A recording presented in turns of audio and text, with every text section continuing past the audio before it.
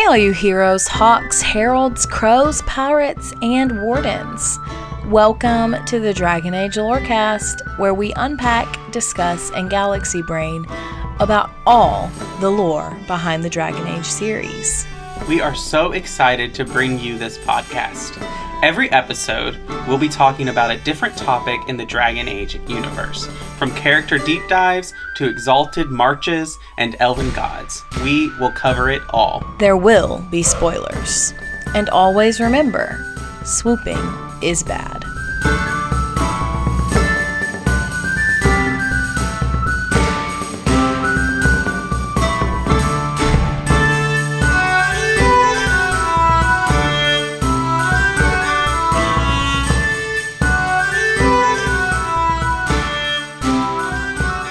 Hello and welcome to the Dragon Age Lorecast, where we talk about all things Dragon Age and its lore. I am one of your hosts, Austin, also known as Teacup. And I'm your other host, Shelby or Shecup.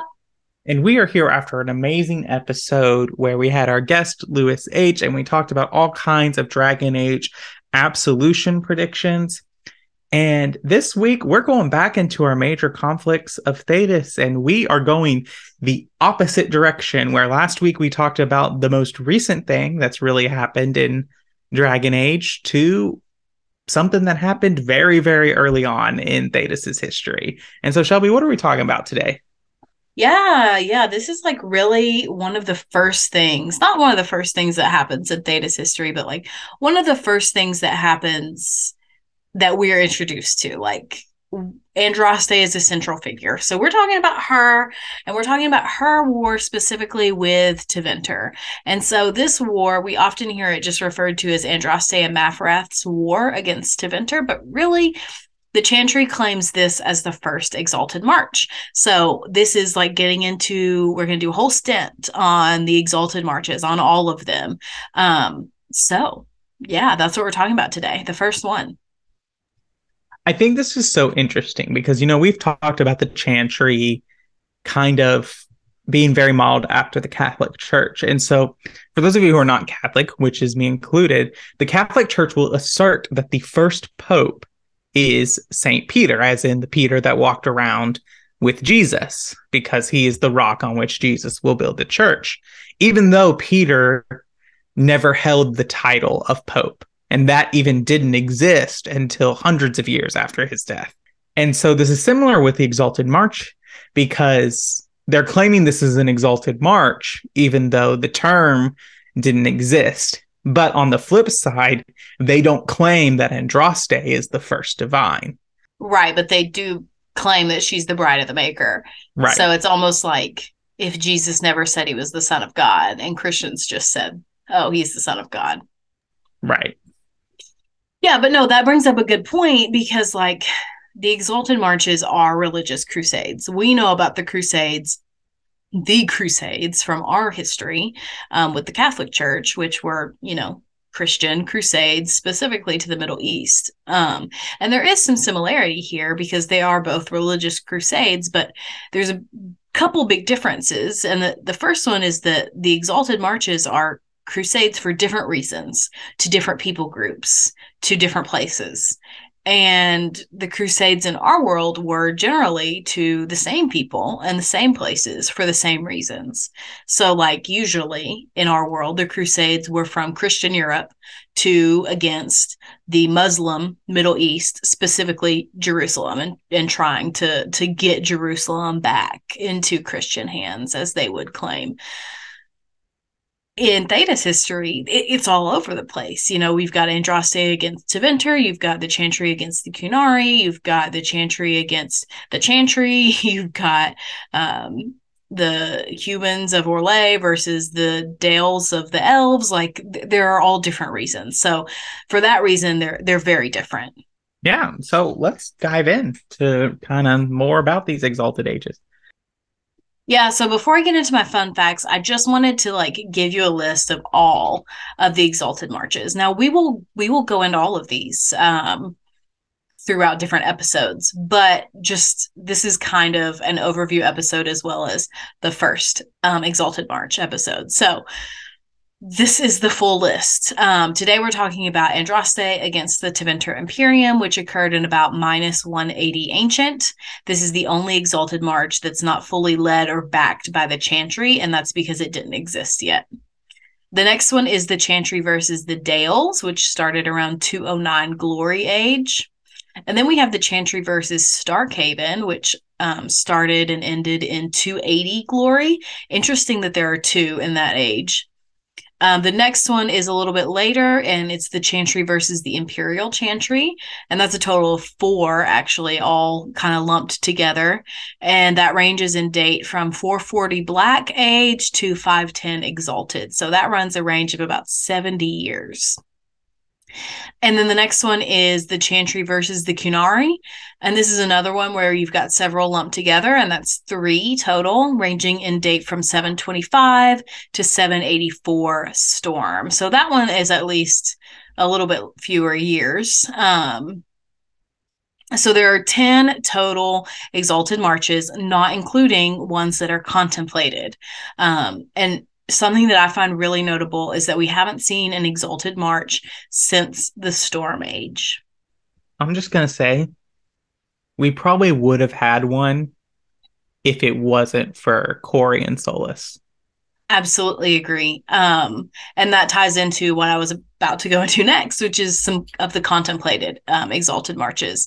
There was a contemplated Exalted March against Kirkwall after Anders, which I think makes total and perfect sense. Of course, a revered mother and a whole Chantry has been blown up. Of course, the Chantry wants to retaliate.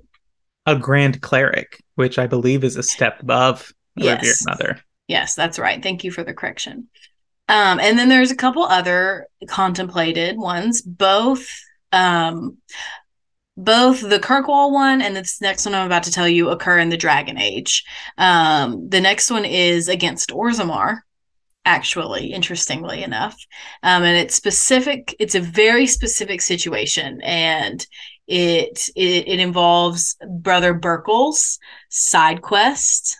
If the warden helps Brother Burkle open a Chantry in Orzammar, he draws in actually a surprising number of converts, which I think makes total sense when you consider the castless dwarves. But they very quickly attract the fury of the more conservative, dwarven only, like uphold our moral superiority, that kind of political side from the dwarves. They are very upset. They do not like it. And so they try to restrict the rights of the Chantry in Orzammar. And obviously Brother Burkle resists this, and he ends up being martyred during a demonstration. And so the assembly claims this was an accident, but there are resulting riots. And this news reaches the Chantry, where the Divine contemplates a new Exalted March. Does Haremont have to be king for that to happen? I don't think so. I think you just have to do Brother Burkle's side quest. I could see Balin spinning it in a way of look, we have a Chantry going now. Let's get in good with the Chantry, maybe up the price on Lyrium and increase what we're doing here. Whereas Haremont would be the more traditionalist. Yeah, absolutely. But yeah, no, it's just, it happens. But then the other contemplated one is against the Grand Cathedral, and this actually is from the Divine Age. So basically what happened is that in the early Divine Age, the Chantry used the mages to light the flames of all the torches present in every Chantry, and they didn't like that. And so the mages of Valroyo basically snuffed out all the sacred flames in protest and barricaded themselves in the choir loft, which, more power to you. And so the Divine at that time, who was Divine Ambrosia II, was outraged and attempted to order an Exalted March on her own cathedral, which the Templars basically just vetoed that. They said, no, absolutely not. No way. You're not doing that. So the flames remained unlit for 21 days, and negotiations were carried out, and the mages eventually backed down when the Navaran Accord was signed in 120. So all because you tried to use mages as your personal candle lighters. That's right. Why we have the Navarra Accord. No, that's not why we have the Navaran Accords. We have the Navaran Accords for a lot of different reasons. That's just one minor one. Nope, it's canon now. You heard it here on the No. Dragon Age Lorecast. No, wrong.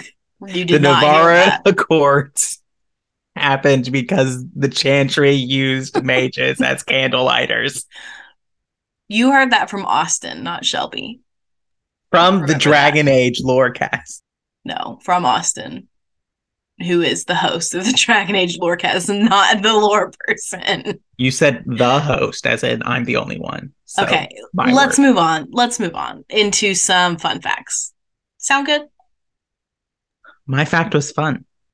So, Emperor Draken the First, we talk about him all the time. We'll do a character deep dive on him eventually, but he had a lot of military campaigns and attempts to unite Orlais. We've established this, and he does this under the banner of the Maker, right? So his campaigns, his military campaigns are often referred to both in the lore and outside in our world as Exalted Marches, but those attempts are never included in the official count.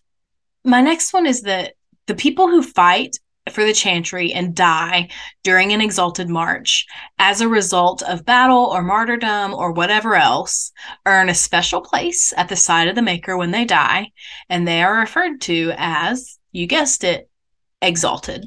And then my last fun fact is that when Andraste and Maferath began their full march into Tevinter, they navigated their way by using a constellation. This constellation was Vissus, and they believed that this constellation represented the gaze of the Maker, thus believing that the Maker guided their steps.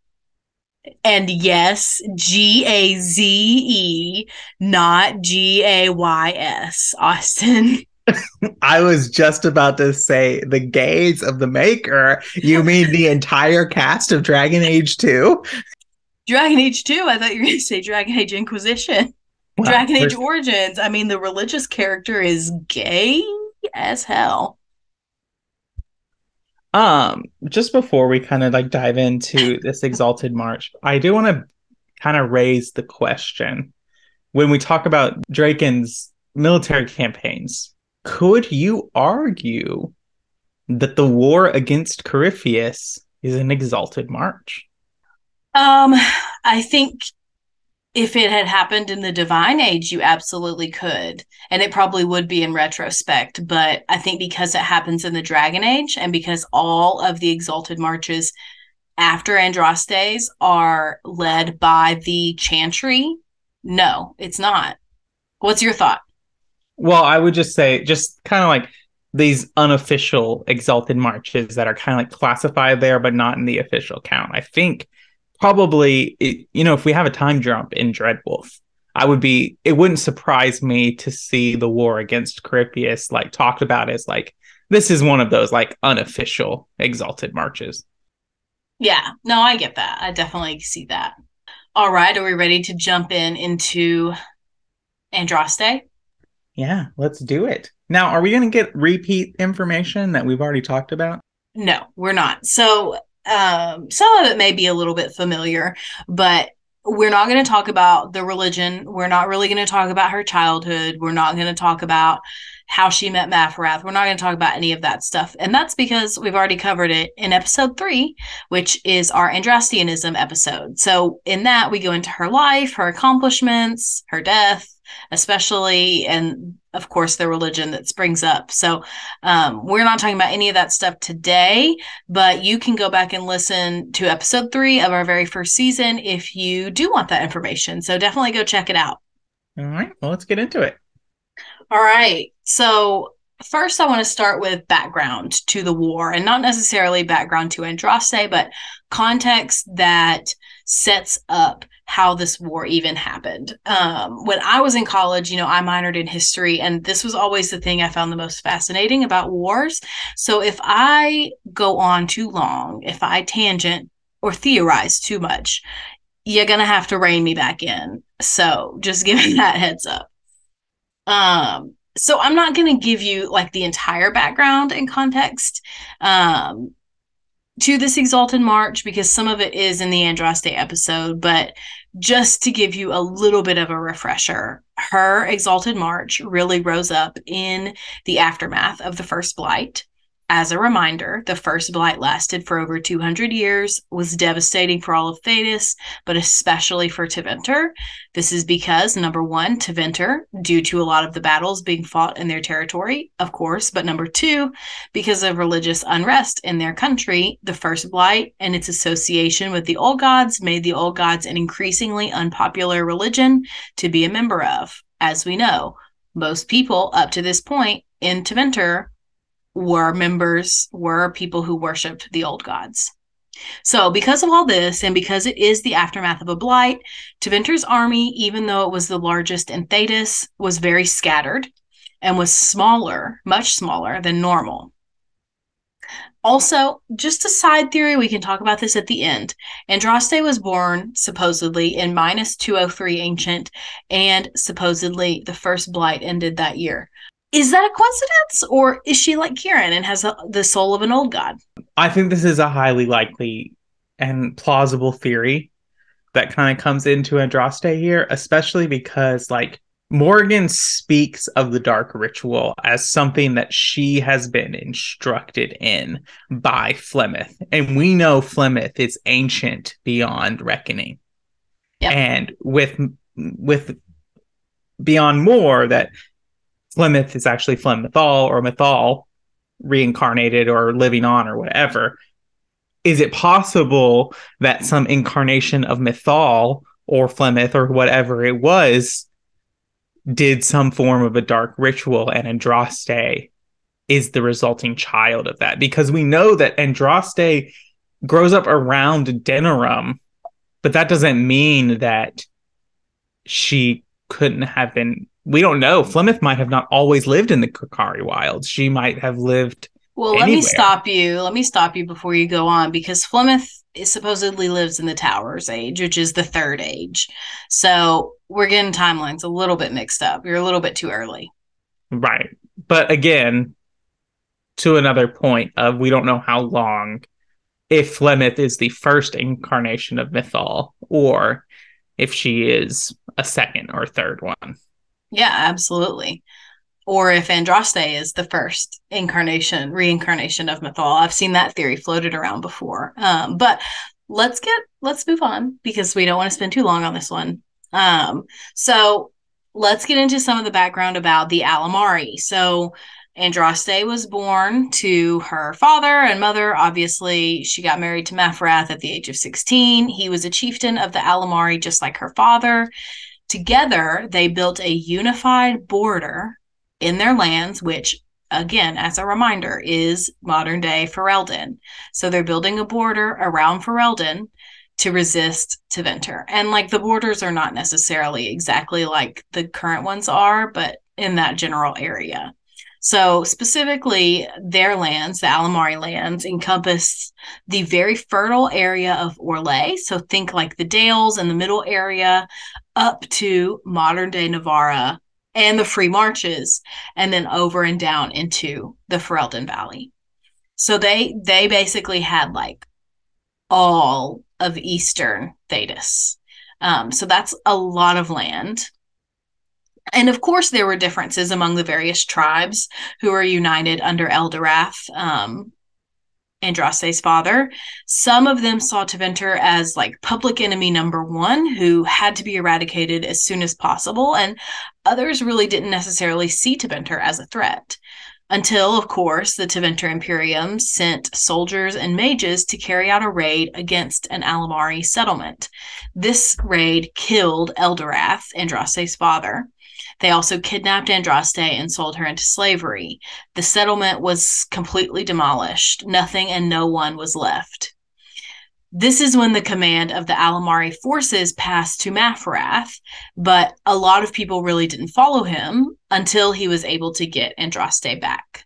Which kind of like sets the tone of Maferath and Andraste's entire relationship, because even from the get-go, it's like, we don't really follow you. We follow her.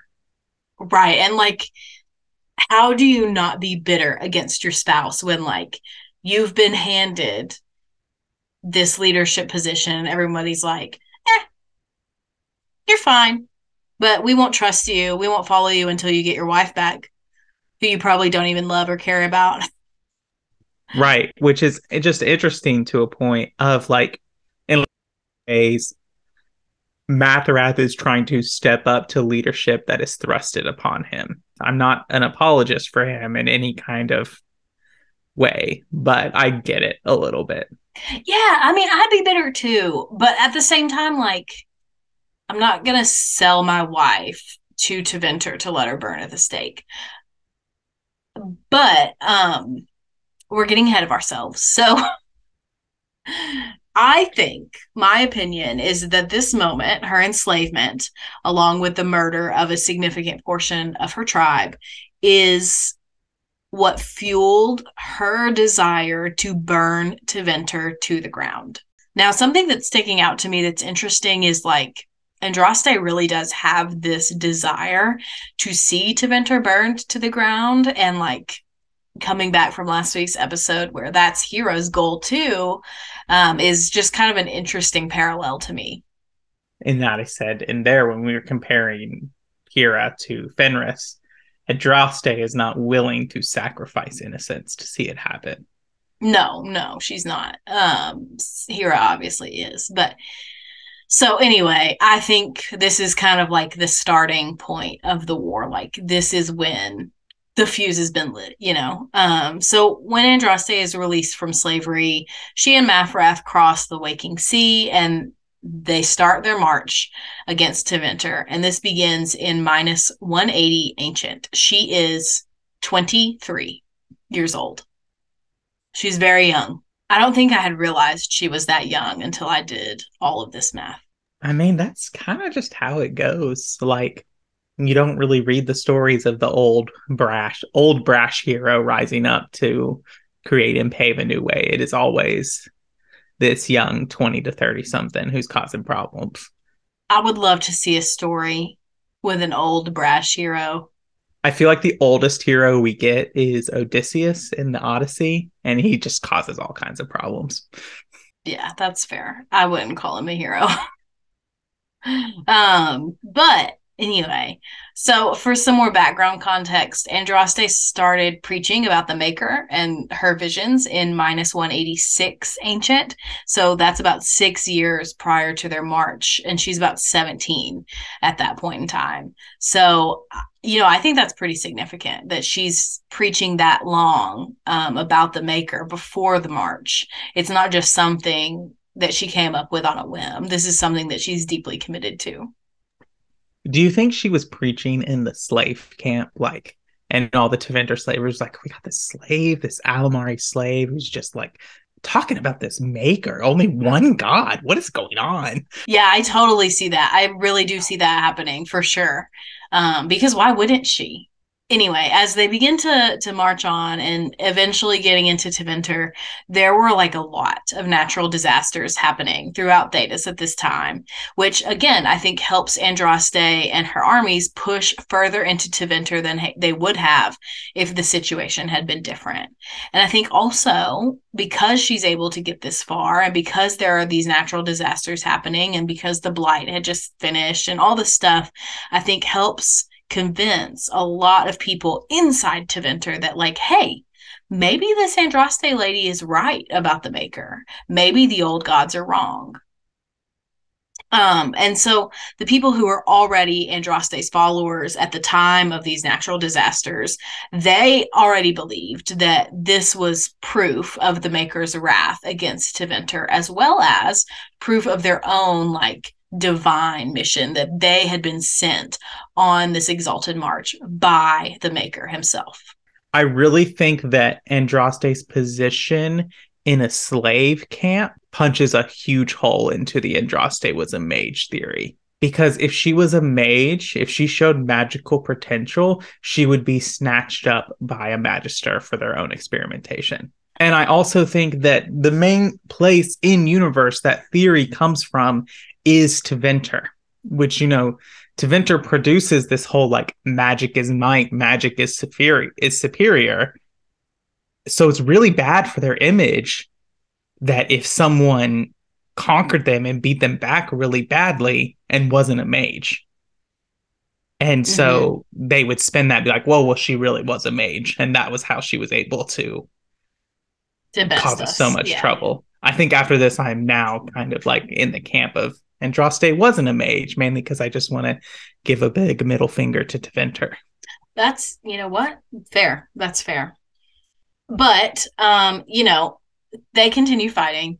Many of the magisters at this time were very concerned with their own civil unrest that was happening in Tevinter, rather than like they just viewed them as like these barbaric upstart savages from Ferelden, which is horrific and terrible, but that's how they were viewed. So Andraste and her group, they really did not face the full might of Tevinter for a good portion, if not the majority, of this Exalted March. I cannot emphasize that enough. So speaking of civil unrest in Tevinter, one of the major disruptions, as the Magisters claimed, to regular life was the threat of slave rebellions. Slave rebellions regularly occurred in cities such as Valdorma, Marnus Pell, Solus, Morothius, Hasmel, and others. These are cities that we've been to in the comics and Absolution that have important names, etc. You get the picture. As you may know, however, the former slave and slave rebellion leader, Shartan, also known as Shartan the Liberator, does eventually join forces with Andraste. Now, we've gone over his story in our Andraste episode. We're not going to get into how he joined Andraste or anything other than that, because we've covered it. But go check out that episode. But I did just want a few minutes talk about Shartan prior to joining the Exalted March, because I think this is important. He was the leader of a slave rebellion in Valdorma. He and his fellow rebels had been leading their rebellion for 20 days. This is when they met Havard the Aegis and ended up joining Andraste's fight, and they, of course, became friends. Even though Andraste was a human woman and Shartan an elven man, they probably had a lot in common because they'd both been enslaved by Tevinter. I think that the presence of Shartan in a leadership position in Andraste's army, as well as Andraste's own story, probably inspired many other slave rebellions and uprisings. Thousands of former slaves would end up joining her army and fighting against Tevinter. I think this is like a crutch of Andraste's success, because I think that if the Alamari had kept pushing and they had not gotten the slave support or the Elven support, they would not have been able to really be as successful as they were against Tevinter, especially since Tevinter was basically holding back. When they got to some city like Minrathous, they might have been stopped there. But because of Shartan and his pull, they're able to greatly weaken Tevinter. Without Shartan, there is no Chantry. And I think that's a fact that the Chantry needs to come to terms with. And they do in a little bit if Liliana is divine, but...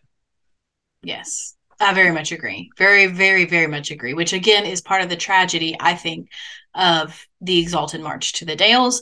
But that is something we'll get into in a couple weeks. So let's talk about the main battle of the Exalted March, which is the Battle of Valyrian Fields, and then we can get into our mid-break after that. So this Exalted March comes to a head with the Battle of Valyrian Fields in -171 Ancient. This battle is the first time that they meet a true Tevinter resistance, and it was incredibly bloody. It basically turned from a siege into open fighting, and then another siege, and then back into open fighting. And this cycle happened multiple times. The Canticle of Shartan claims that Andraste and Maferath commanded over 10,000 swords, while Shartan had enough archers to, quote, turn the sky black with arrows. However, the armies of Tevinter were described as numberless, with both warriors and mages. So you can kind of imagine with those kind of descriptors what they're up against. Right. I'm sure it was like a force like had never been seen before. And like, it's crazy to think about that this is like a fragmented Tevinter force. because they were devastated by the blight. The idea of Tevinter pre-blight terrifies me sometimes. Yeah, I mean, we've never seen Tevinter with that much power. And I think it would be a force to behold. It feels like they'd be undefeatable. Right. So during the battle, at some point, Andraste and her warriors find themselves basically circled by walls of ice, of course, created by the mages, which Shartan and his archers tried to melt with flaming arrows. In return, Andraste named him her champion in the middle of the battle, and then took her mother's sword from her scabbard and gave it to Shartan, basically encouraging and commanding him to use it to free their people forever. Shartan called this sword Glandivalis. Unfortunately, we don't know what the word means, but you can find the sword in Act 3 of Dragon Age 2 after looting the demon Hybris. Do you remember if this is a one-handed sword or a great sword? I believe it's a great sword. So ultimately, Andraste and her followers do win this battle. They are able to defeat Tevinter and they emerge victorious, but they had suffered significant losses, like devastating losses. I can't emphasize enough how many people that they had lost. Most of her top leadership, they were dead. Most of her army was dead. So any chance of like moving forward, continuing this battle and having new battles after this is pretty much a cry for help. Like there's no way that it would be feasible. And she had been incredibly successful up to this point. And I think that the end of this battle is the turning point for the Exalted March. And we will get into what happens after this, after our break. Hawk stepped in the poopy. I love you. Want a sandwich? All this for me. And I didn't get Alexius anything. Send him a fruit basket. Everyone loves those. So welcome to the middle of the show where we talk about all things that have to do with the podcast, but not the lore of Dragon Age. It's here where we thank our patrons, and I remind you that you can join our Patreon. You can join us for our patron chat episodes and get your name read out on the show. You can get ad-free and early episodes. You get to vote on monthly patron chat topics. I will remind you, if you want to join our patron chat, you need to sign up at our first Enchanter tier or higher, and you can join us there. But other than that, I do want to thank a couple of our patrons from our first patrons, Genesis, our Divine Tier patron, Kit, and of course, a special thank you to the one, the only, the Nug King, Lewis H. Lewis was recently on last week's episode, so if you haven't given that a listen to, please go and listen to that. We talk about Dragon Age Absolution. If you can't support us on Patreon, please go to Apple and Spotify and like and review us. If you leave us a 5-star review with some kind words, we will read it out on a future episode of the show. And so other than that, you can join us on Discord, on the Cups Podcasting and more, and you can hang out with us there. You can find that link in the episode description. And Shelby, thankfully, that is all I have for the mid-break. Up there, giant icicle tits. Tittles. You're looking for titsicles. Oh, that's good. Yes, and it's a real nice night for an evening. You fear barbarians will swoop down upon you. Yes, swooping is bad. All right. So I teased us before the mid-break that after the Battle of Valerian Fields is when everything changes. And that's because if you know anything about Andraste and Maferath, you know that Maferath betrays Andraste. And so that's what we're about to get into. And that's because, you know, while they had won significant battles so far, the losses that they suffered at the Battle of Valerian Fields, combined with their choice not to reinforce the outposts that they had previously taken control of, would basically lead to their downfall. As they had pushed further and further into Tevinter, they had met more and more defenses, especially as they had made their way into the heartland of Tevinter. And this is where things begin to splinter, because Andraste and her most fervent supporters are solely concerned with the Maker. They are only concerned with conquering Tevinter for the Maker specifically. But Maferath and his supporters, because he did have some, especially the military leaders, the tacticians, if you will, are concerned that they would meet a decisive defeat if Tevinter's leadership turned away from their own civil unrest and unleashed the full force of their armies against Maferath and Andraste. And frankly, Maferath was right. They would have met a decisive defeat if that had happened. But Maferath decides to take actions and take matters into his own hands. And so in minus 170 Ancient, which is about 10 years after the war had started, Maferath travels to Minrathous in secret. And this is the capital of Tevinter. While he's there, he speaks with the Archon, and this is the Archon Hessarian, again in secret. Maferath proposed a truce. He would offer Andraste to Tevinter as a sacrifice. In return, Maferath would receive the southern lands that they had already taken. The Archon agreed, obviously very eager to end this war. Maferath then allowed disguised Tevinter militants to enter their stronghold, which was located in Navarra, and which was where they had been stationed.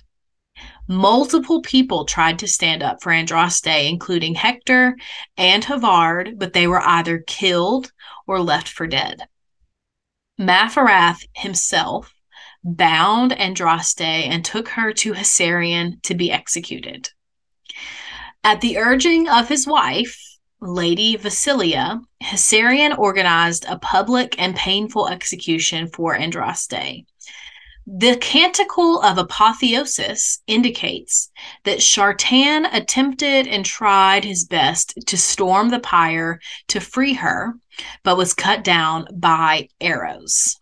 So they have bound Andraste and put her on a pyre to burn her at the stake, basically. Halfway through this execution, Hessarian takes pity on Andraste, and he drove his sword through her heart to put an end to the suffering. Far from consolidating the Imperium's power, Andraste's execution turned her into a martyr and sowed doubts among the Tevinter population. I am sad. I just thought about Andraste's Mabari. I know. I thought about that when I was making these notes, and I was like, You know, the Mabari probably died trying to protect her in Navarra in the first place. Right, if the Mabari existed. The Mabari existed. I don't know who you are. Right, exactly. I just and I know that Maferath kind of gets what's coming. You cannot pronounce this man's name. Whatever. I know he kind of gets his just reward or whatever later when this comes about. But dude, I know you had doubts, but you had seen this woman do miraculous things.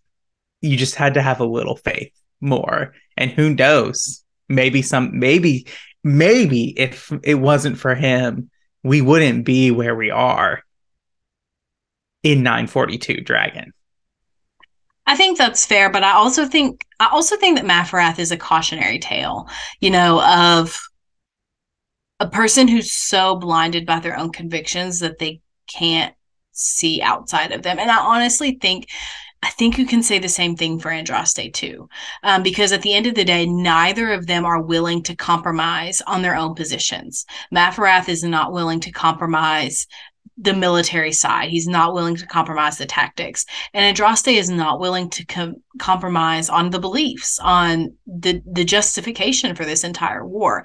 And at the end of the day, I respect both of them for that. Obviously, Maferath does not handle the situation well. He could have made a lot of different choices. But you can't say they didn't stick to their principles. Right. And I guess, you're not really going to convince Andraste to sue for peace with Tevinter. Right. Right. Like for her, the end of the war was the complete and total destruction of Tevinter. I don't think that was ever possible.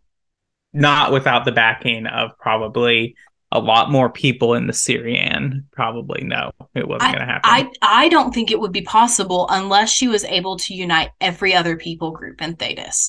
And not even Blights can do that.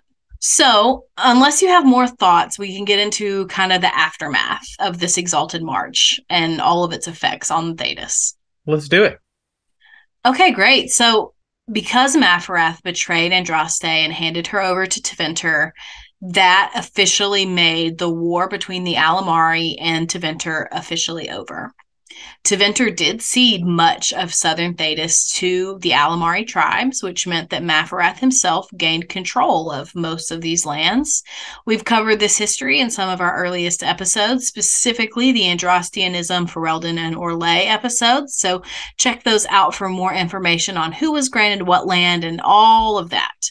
But to summarize what happened, Maferath and his sons ruled all of the lands south of Tevinter, including modern-day countries of Orlais, Navarra, Ferelden, and the Free Marches. Maferath was pretty obviously preparing for Tevinter to attack again, and so he basically just could have a wall of armies at the ready. But the second attack never came. So by 165 Ancient, Maferath had given the Dales to the Elves, as Andraste had promised them, and in exchange for their help during the Exalted March. And also in the years after the march, Andraste's cult of the Maker continued to grow and grow significantly. And remember, this is before Emperor Draken I, future Emperor of Orlais. It's before he organized and consolidated the Chantry under one banner. So this religion is just kind of growing at a grassroots level. It's just kind of spreading among the people. Like there's not Chantry buildings, there's not Chanters boards, there's not the Chant of Light, other than an oral tradition. It's not really probably written down anywhere yet. These things aren't standardized. They don't have Chantry robes, like that did not exist yet. Eventually, Havard the Aegis would go and claim Andraste's ashes from where she was burned at the stake. He brought her ashes all the way back to modern-day Ferelden, specifically Haven, where they remained hidden until the events of Dragon Age Origins. And in -160 Ancient, Archon Hessarian, who oversaw the burning of Andraste, was converted to Andrastianism. He forced Tevinter's worship of the old gods to end, and they officially began their worship of Andraste and the Maker. In this time of conversion, Hessarian revealed Maferath's treachery against Andraste, which led to huge backlash against him throughout all of Thedas. Virtually no one continued to support him, even people who didn't worship the Maker. This backlash also extended to his family members, who had no part in the betrayal. Ultimately, his sons would end up killing Maferath, and all of their lands sank into chaos, and the countries ended up forming separate nations. And that's kind of how this Exalted March ends. I have some discussion questions that I thought we could talk about, unless you have thoughts before that. I'm just curious now. At this point, we've always considered like Hessarian's conversion to be like somewhat authentic. He has mercy and all of that stuff. But after reading this and hearing it all there, it seems ridiculously convenient that,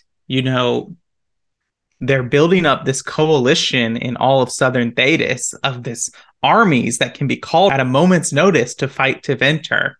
Well, then Hessarian reveals this betrayal, and all of that goes to chaos. I can't help but wonder if that's intentional. And that if Hessarian is basically like, we need to weaken this future enemy. I definitely see where you're coming from with that, but I do think it's genuine. And I also think it can be genuine and tactical at the same time. I don't necessarily think it has to be 100% one or the other, but I do think it's genuine, at least partially, because like he does gain something by sending the South into chaos, but at the same time, it's not like he's getting off scot-free. He's the one that burned her at the stake. He's the one that dealt the killing blow by stabbing her. And so, like, he's not just sending the South into chaos, he's also bringing this back up for himself. He's also bringing all of this strife back on him too, and bringing it back into the memory of the people, because they will then be like, oh, well, you know, you're the one that killed her though. So I do think it's genuine. I also think it's a smart political move on his part too. I just don't think it has to be one or the other. So what are your questions? Yeah, so I have two.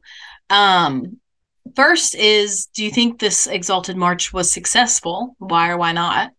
And then secondly, do you see Andraste and or Maferath in a different light now? For this, I'm going to start with the second question. And for me, really just, I might have a little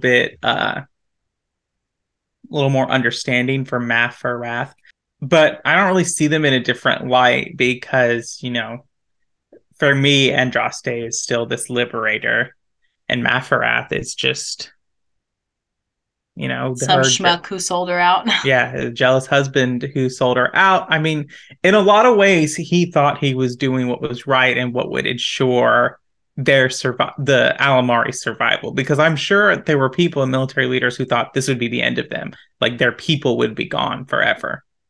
Yes. But again, like, neither of them are seeing the bigger picture. And so this kind of leads up to, like, is this Exalted March successful? Is it successful in its immediate goal that it wanted, which was burn down Tevinter? No. But it inadvertently leads to the formation of the Inquisition, which leads then to the formation of the Chantry, which then leads to a bunch of other things that happen. And then the conversion of Tevinter to Andrastianism and the formation of the Black Chantry. And so you could argue, like, it was successful in creating something that would oppose Tevinter of old. Because you could make the argument that, like, Tevinter of old doesn't really exist anymore, even though I would say fragments of the old empire are all over the place in that community. But I think that if you want to talk about it being successful, I think it depends on what was it trying to accomplish. In the goal that was stated by Andraste, no, it's not successful, because Tevinter is still around and they are still a powerful force in the world of Thedas. Right. I think I agree with that. I think Andraste, as she lived in Thedas in the ancient age, right after she died, right? I think that she would say, no, this was not successful. This should not have happened. This was wrong. But I think if Andraste was able to come back to Thedas in the Dragon Age and kind of see, okay, well, like, my teachings have spread throughout the entire country, or throughout the entire globe, across countries, across races, and we've built so many chantries, and there's a divine and there's a chantry in, like, every little town. I think she maybe would have a different opinion. I think so. And I think that I would love for a sit-down conversation to happen between Andraste, Draken, Ameridan, and the Inquisitor from DAI. And just really just kind of sitting with all of them, thinking about what that accomplished and if something has been accomplished. And I'll be telling you, if I was the hero of Ferelden, I'd be hunting down for these other magisters. Absolutely. Because you can counter two, even though BioWare wants us to forget about the architect. But they want us to forget about the sexiest darkspawn we've ever seen. How dare they? No. But I think it would be an interesting, like, conversation between all the heroes of the game and these other heroes of Andrastianism, and really kind of look at, like, what did this Exalted March accomplish? It didn't accomplish, you know, destroying Tevinter for the Maker, But did it accomplish the Maker's will as Andraste understood it, I think is a different question. I agree with that. Do you have any other thoughts about anything that we've talked about thus far? No, I don't think so. I think I'm ready for our side character, which I am excited about because our side character, I have seen his name a lot because I have played the moment where you get the item with his name a million times. And so I'm excited to learn because I have never read any description of that item. All right. Well, great. So today's side character is Havard the Aegis. So what you're referring to is his shield that you get in Dragon Age Origins, and I'll get into that a little bit later. So Havard the Aegis was a member of Andraste and Maferath's army during this Exalted March. We have mentioned him a few times during this episode. He is a very important person. Not only was he a trusted warrior and member of the army, but Havard is the one who brought Andraste's ashes to Haven after her death and martyrdom. So he's probably one of those exalted that we mentioned earlier in this episode. So I thought I would read from the Codex about Havard. This is from the Sacred Ashes of Andraste Codex. This is what it says. Bear with me, it's kind of long. Only one person witnessed Maferath's betrayal, Havard the Aegis. A childhood friend of Maferath, he accompanied his chief to the meeting with the Tevinters, not realizing what was planned. When he understood that Maferath was giving Andraste over to be executed, Havard, unwilling to draw swords against his friend and liege, placed himself between Andraste and the Tevinter soldiers.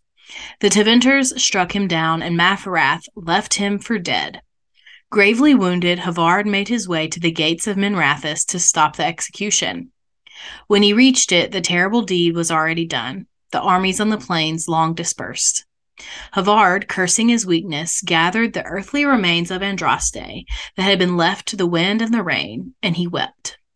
When his fingers touched the pile of ash, his ears filled with song, and he saw before him a vision of Andraste, dressed in cloth made of starlight.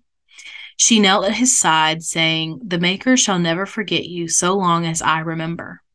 The song faded and the vision with it, and Havard was alone. But his wounds were healed. With new strength, Havard took up the ashes of Our Lady and bore them back to the lands of the Alamari. And in the Codex quote, it says this comes from the book Thedas, Myths and Legends by the one and only Brother Ferdinand Genetivi. So this is basically the story of how Havard was able to survive that attack on the Navarran stronghold, how he got to Andraste's ashes in Minrathous, and then how he was able to basically survive that and the journey back to Haven while he was injured. And that's because he saw Andraste coming to him in a vision after touching the ashes. And that's, again, another reason why he knew they were important. So another thing that I found really interesting about this codex is the statement that Havard was Maferath's friend first. They met and became friends like during their childhood, and they stayed friends as they became adults. And then, of course, he joined them and was right there with him when Maferath and Andraste began their war in the Exalted March. So, in addition, when Maferath became the leader of the United Alamari tribes, Havard was right there with him. Again, he became a second in command. So I think it's really significant and just shows you his bravery and his courage that he did not approve of Maferath handing Andraste over to Tevinter, and he wasn't just okay with standing by and being silent and going along with it. He refused to help Maferath and defended Andraste instead. I think that's really shows you his bravery and his courage and his character, for sure. And, you know, he was injured and left for dead in his efforts to protect Andraste. And thankfully, he didn't die, which again allowed him to retrieve her ashes and take them to Haven, like we've already talked about. We also get to meet Havard in game, or at least a spirit of Havard. He is one of the 8 spirits that the hero of Ferelden encounters during the Gauntlet in Haven. And this is before you can retrieve the Urn of Sacred Ashes. Havard's riddle is as follows. The bones of the world stretch towards the sky's embrace, veiled in white like a bride greeting her groom. Of what do I speak? Do you know the answer? Mountains. And no, you looked on the show notes. I did not look on the show notes because I recently did this when I was playing Origins on the new Series X that we got to see how much better it ran, which it did run a lot better. But I knew it was mountains. And I have a lot of thoughts about this riddle, but if you have more to say, we could save it. I was just going to say that I find this riddle fascinating, that it speaks of brides and grooms when, he was so devoted to the one who's named the Bride of the Maker. But if you have thoughts about this quote, go ahead. So I have 2. The first is the obvious one. Like, obviously his riddle is mountains because he brings the ashes back to the Frostback Mountains, to the Alamari homelands and everything. What stood out to me this time, especially after our episode on the Alamari, is that he mentions the bones of the world stretch to the sky's embrace.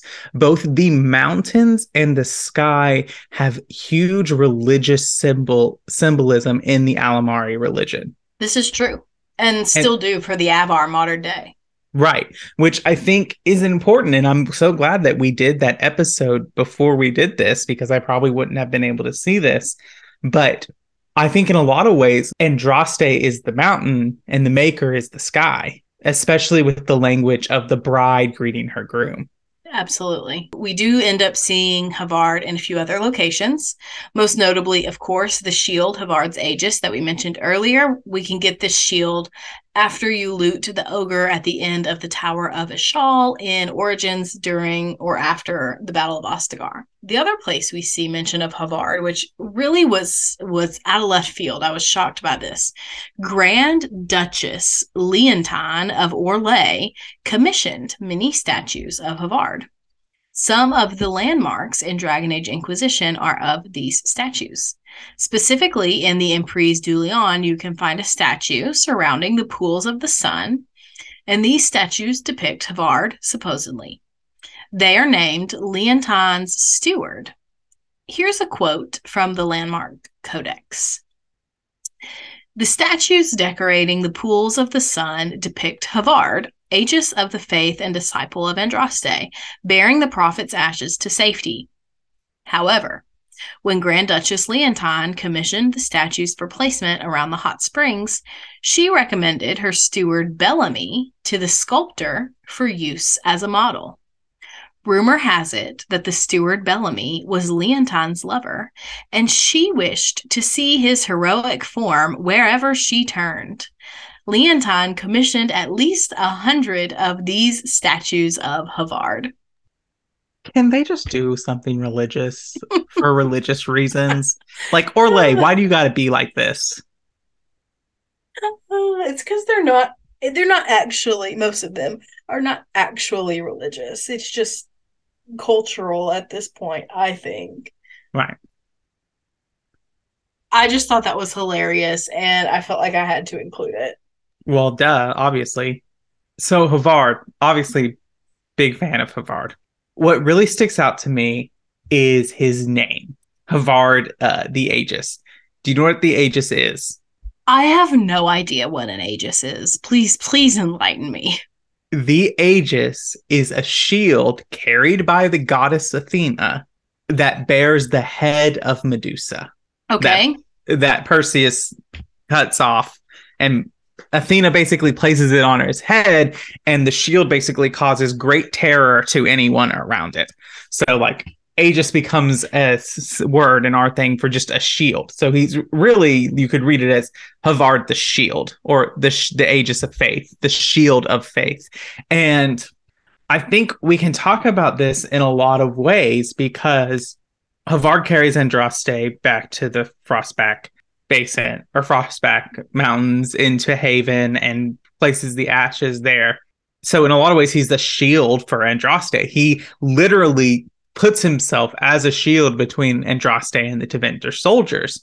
And by the end of the Exalted March, who is left to carry on Andraste's legacy, to carry on Andraste's word, other than a couple of her followers? I mean, Hector is cut down in the attack on the Navaran stronghold. You know, Chartan is cut down at her execution. Who is left to spread this? Havard. And he's the one who has the vision. And what she says is that the Maker shall never forget you as long as I remember. You know, he carries out this faith. And like, if it wasn't for Havard, if it wasn't for the Aegis, the shield, would we have Andrastianism? Would we have a Chantry? Would we have anything? Yeah, I think that's a really fair question. And I think that that's a question that you can apply to a lot of different people in this story. I think you can apply that to Maferath and Hessarian and Havard, of course, and even her parents and her sister, and not everyone her life touched, Chartan, but a lot of people came together to create the perfect circumstances for this religion to kind of take off. And so I agree with you. I think that that's really significant. I think Havard may be the most significant of all of them. Havard and Chartan, for me, are the top two. Havard, for me, by the time that it's the end and it's over, is the only one who I feel like knew the real Andraste. Like, knew who she was, like, before she gets venerated and everything. I would agree with that. I would probably add Chartan too, but I definitely see what you're saying. I enjoyed this episode a lot. I really like Havard and everything that he kind of stands for. And so, yeah. Me too. I really, really like nerded out a lot on this episode. I know it was kind of long, but I just feel like this topic makes up the basis of so much of Thedas history that we just couldn't cut it in half, you know? We couldn't do it short. All right. Well, if you don't have anything else, I think we're ready to wrap it up. And a special thank you to our Nug King, Lewis H. Thank you for your support. All right. Well, thank you for listening to the Dragon Age Lorecast. We will see you next week.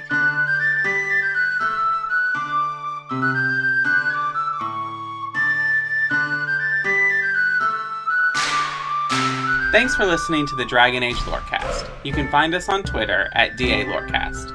If you have any lore questions, topics to unpack, or side character suggestions, join our Cups Podcasting and More Discord server. It's easily the best place on the internet. You can also support us financially through our Patreon. You can find us there on patreon.com/DragonAgeLorecast. The Dragon Age Lorecast is part of the Robots Radio Network. For more information about the Robots Radio Network, join the Discord server via the link in our episode description. If you enjoyed the show or learned something new today, please subscribe, leave us a review, and join the Patreon. And if you enjoyed our intro and outro music, give a big thank you to Pipeman Studios. Thank you, Pipeman. Thanks again for listening to the Dragon Age Lorecast. We'll see you next time.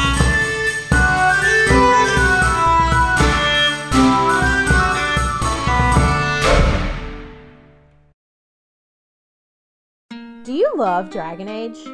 Have you always wanted to learn more about its vast world and detailed lore? Are you still attached to your hero of Ferelden, even a decade after Dragon Age Origins came out? Or maybe you're a newer fan, still discovering a new tidbit or quest every day. Well, either way, the Dragon Age Lorecast is the podcast for you. I'm Austin, also known as Teacup. And I'm Shelby, also known as Shecup.